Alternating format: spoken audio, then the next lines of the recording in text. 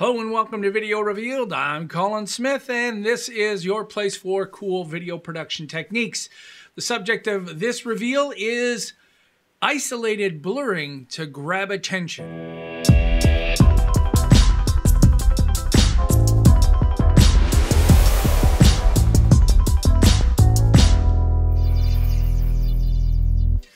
All right, this can be used anytime you want to take a video frame and focus attention on one specific area. This could be action-based or even works great for weddings.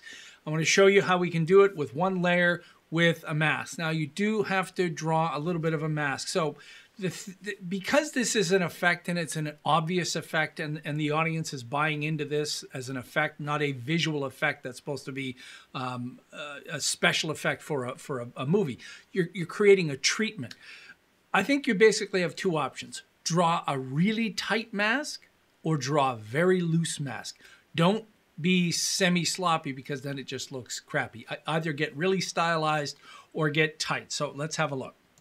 So let's move ahead in this frame and you'll see, boom, right there. Right at that point, we get a blurry background and we got our guy still in focus, although his edges are blurred. So how do we do that? In the effects controls, I just added a fast blur, and you can go to your effects and type in fast blur, and you'll see, not the presets, but you'll see down here, blur and sharpen fast blur. And every single effect, when you twirl them down, you have a mask. And I've got a separate tutorial on how to, on power user tips for masking, but let's go and zoom in on this guy and see what's going on. So I'm just going to fit this in and you'll see how tight I am. Let me just zoom out a little bit more. Oh, there he is up there. There he is. Okay. So I'm selecting this particular tool, the free draw Bezier mask, and we draw our first mask. And I don't want to take the time to draw the whole thing again in there because you can see how many different keyframes I've added. And below that is the actual mask opacity. So I'm changing the mask opacity. Right here it's 0 and it goes to 100%. And that engages the effect, and then the effect goes away. So what you have to do to draw the mask, I'll just move this down. Let's move this to here. And you're basically, you can use the scroll wheel over in here, or you can use the right and left arrows and see how far you can go before you have to draw another frame. And he's moving quite fast. So as you can see, I was putting in a keyframe in every single frame, and with that same mask selected, when you move your mouse over to this area, you'll see it turns into an arrow. So you'll see this part is moving a little bit further than this part. So I'm going to drag around this area, and I've selected those points. I could use the arrow keys now to bump that around. It's moving around in this area here. I'm using the arrow keys. And depending on how he's moving, if he's rotating while he's moving, what you can do is select all of these. And if you mouse around the outside edge, you'll see this little typical, Photoshop has this little adjustment rotate, and you can rotate that too. It's a little bit tricky, but if you find times the object that you're actually trying to track manually with a mask it's keeping its shape, but it's rotating, this is a great way. So you don't have to go to every single point and move it a little bit. Sometimes an arm is moving and you can select that arm and move that around. Now, real rotoscoping would actually have each one of the individual limbs and sometimes fingers and joints, head, body, board, all of these things separate.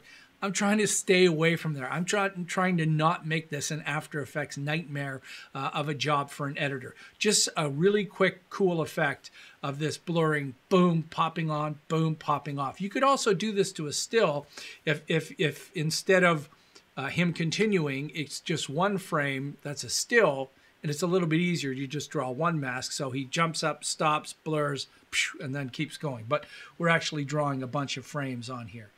Okay. So now if we go to the next frame, you can see it's eating into his face there a little bit. But I think you get the idea. That blur is happening on the outside. And we've got the mask feather is at 10.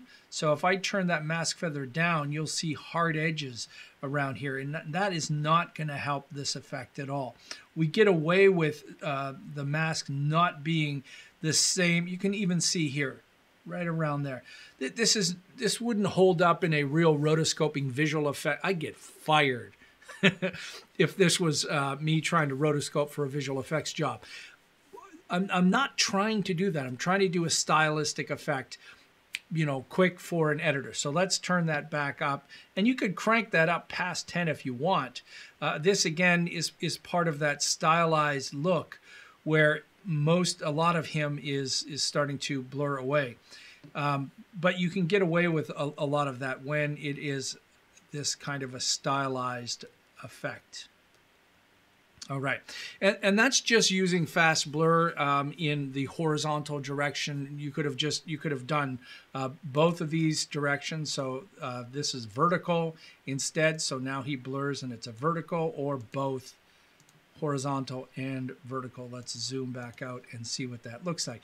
That's a little bit crazier. You can't really see a lot of what's going on in there, and that's the blurriness value.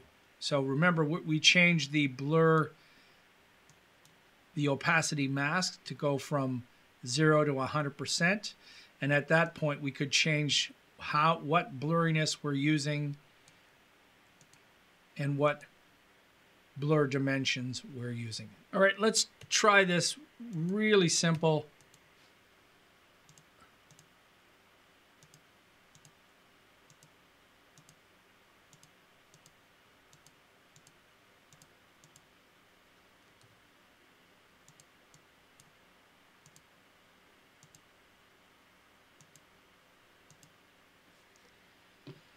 And we're inverting that mask.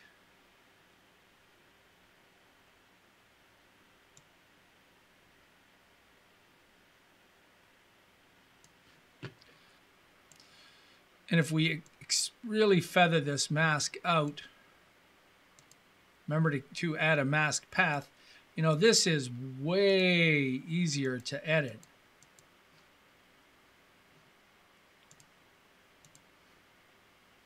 Let's zoom back in. You know, we look at that one. Let's move ahead. We've got way more freedom here, again, because it's a very stylized effect. We're not having to be as accurate.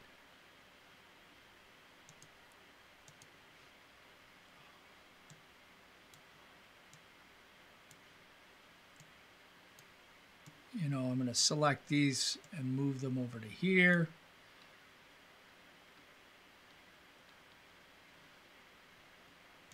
Select the whole thing, move it down.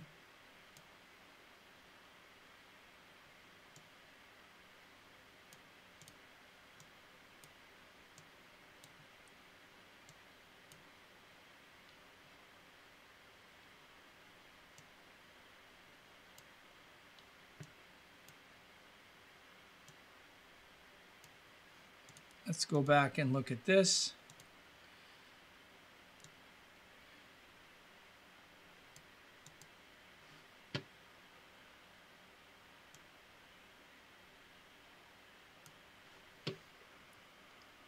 So there you go. I think you got the idea. I showed you two examples there, one with a really, really loose mask, one really tight. Again, it depends on the surrounding area. If there was a lot of people behind that person, then it wouldn't be as forgiving. Here we've got a lot of sky going on, a bit of the boat. But you know, this should be something that you have in the back of your head. Somebody's asking for a really dramatic effect, and you don't want to go to the trouble to take a whole afternoon to roto this guy out. Maybe throw this effect in there and see what happens. It definitely does add a little bit of dynamic focus on that particular individual. All right. Hopefully you found this informative. If you're new to Video Revealed, then please take a moment and subscribe. And if you're one of the people that's been supporting us, giving us great comments and feedback, oh, thank you so much. We really do appreciate it. And maybe we could ask you to just move on to Patreon and help us over there. Something as little as $2. How about $2 a month? A month, that's it. Would make a big difference, and we would really appreciate it. All right.